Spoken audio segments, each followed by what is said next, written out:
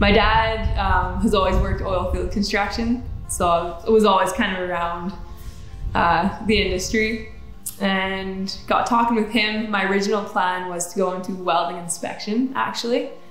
So we both decided it'd be smart to, learn how to weld first, learn everything about welding to get into inspection.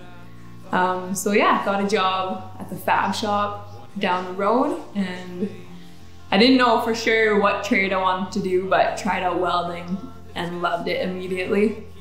And yeah, 14 years old and never looked back. My name is Phillips. I am a red seal welder from Edmonton, Alberta, and I moved out to Kerrobert, Saskatchewan 2 years ago, and this is where my shop is now. And stand misty-eyed with a father's pride. So kiss me once and a kiss me twice. Kiss me 3 times, say goodnight, my dear. So yeah, being a woman in a male-dominated trade obviously comes with its challenges. When you're 14 years old and you walk into an oil field fabrication shop, you get some looks for sure. I think for a lot of years I was the only girl in the shop. I think most of my career a lot of it has just been proving to people, and even now with my art, like my biggest goal is just to prove to everyone, that I can be successful. And I think that comes, from where I started, and just always having to prove myself, to the men in the industry. So the transition from kind of oil field construction to art, when I had my first kid, so when I had Ellie, obviously tough to hold down a job out of town, and being a new mom. And so yeah, I had Ellie, and then she must have been about 8 months old, and I was just itching to get back to work, but at the same time, I didn't want to miss out on milestones and raising Ellie. So I decided I would start welding stuff at home in my garage. So I got a little MIG welder, actually, same welder I use today. And I just started welding anything to make some money.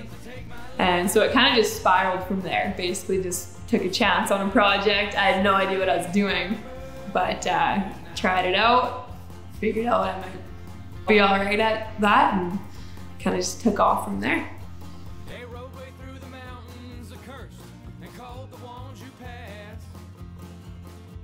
Most of my art pieces are wildlife, nature themed, and that would be largely in part to my background as a hunter, fisher, outdoors person. So it's kind of just what I'm familiar with, and it's a lot easier to build things that you are familiar with, just in regard to shape. And a big thing for me is to make my sculptures as realistic and lifelike as possible.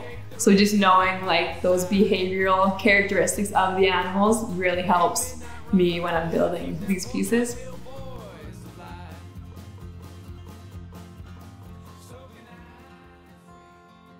So when I say my goal, because I think for me that is a huge part, not why I'm doing it, but definitely comes with it, is just show young girls that this is possible.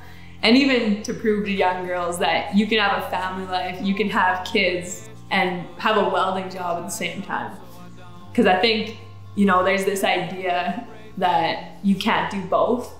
That, you're either gonna be a welder, you're working out here, and you can't have a family. So I got pregnant, I thought this is it, my career's over.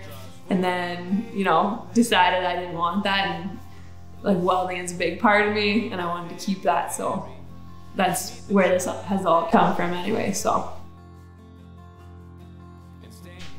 yeah, being a full-time welder and a mom on top of that definitely comes with its challenges. There's a lot of sacrifice involved, because getting up, going out to the shop at 6, 7 a.m. And I'm just really lucky to have the support system that I do, and have my parents and husband, there to help, so I am able to conquer this thing.